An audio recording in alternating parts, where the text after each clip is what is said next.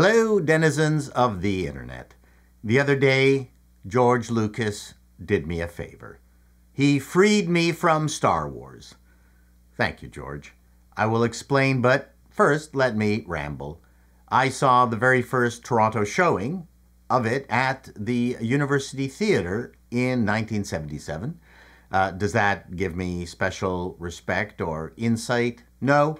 It does give me an understanding of the zeitgeist of the time, its immediate effect on pop culture. I still have the Burger King glass collection. Movies were important then. The first 3 installments were really and truly communal events, so I can claim my love for Star Wars goes beyond having only watched it on VHS or DVD, even at the insistence of a loving parent. I was there, and I remember. I guess it's that baggage I have carried with me throughout the decades. Being a Star Wars fan has never been easy. I thought the prequels were a hot mess for the most part, so please don't accuse me of worshiping at the altar of George Lucas. But never in my wildest dreams did I think I would be treated to the utter trash that was Disney Wars. If only the Force Awakens had been the massive failure it deserved to be, maybe things would have been different, but it was just barely good enough and became a megaton success built on the pent-up demand for the franchise. The Disney Brain Trust counted their beans and were delirious. Crystal meth will do that, but it will also make you paranoid. But as it happened, the J.J. Abrams abomination happened to coincide with a fairly mature social media ecosystem that had been, well-fed by fans and yearly fan fests. Both Facebook and Twitter had been around for almost 10 years. And frankly, it has also been a bit weird, especially the way social media is able to keep things active. You won't believe this, but we actually forgot about Star Wars after each movie came out and did other things with our lives. Shocking, I know.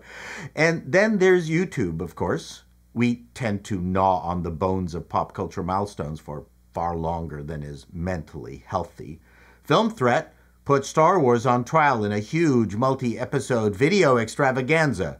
Was it obsessive? Sure. It was exhausting and entertaining. I dare to think what would have happened if YouTube was around when the prequels debut. But now is now, and we have a Death Star-sized hate on Disney for what they did to our Star Wars. Let me qualify that.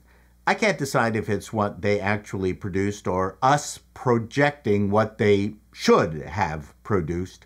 You see, we have a very big issue. We think we own Star Wars.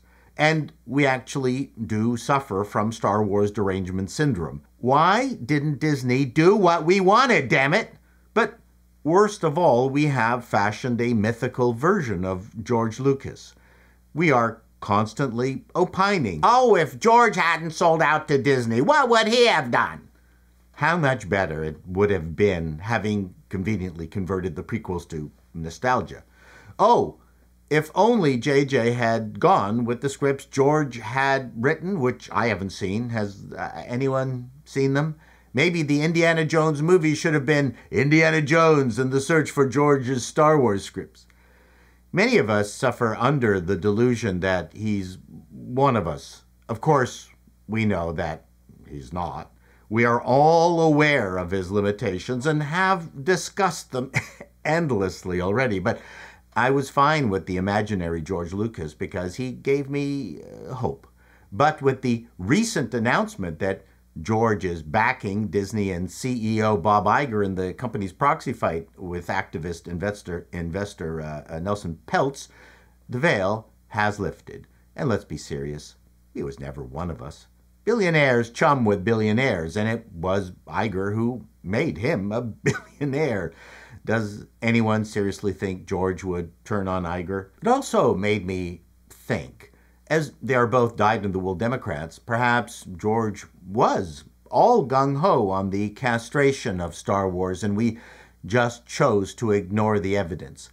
I can watch the Acolyte trailer now in peace and laugh at its awfulness. I'm happier now that the real George Lucas has revealed himself to me.